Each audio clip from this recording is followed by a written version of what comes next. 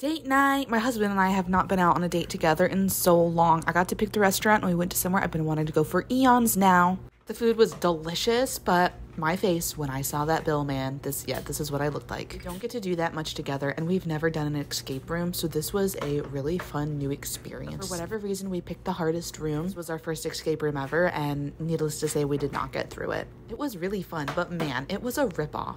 I've been wanting to try karaoke forever, so we tried that, but my husband hated it, so we just went home and did not talk to each other for the rest of the evening. Perfect end to a perfect evening.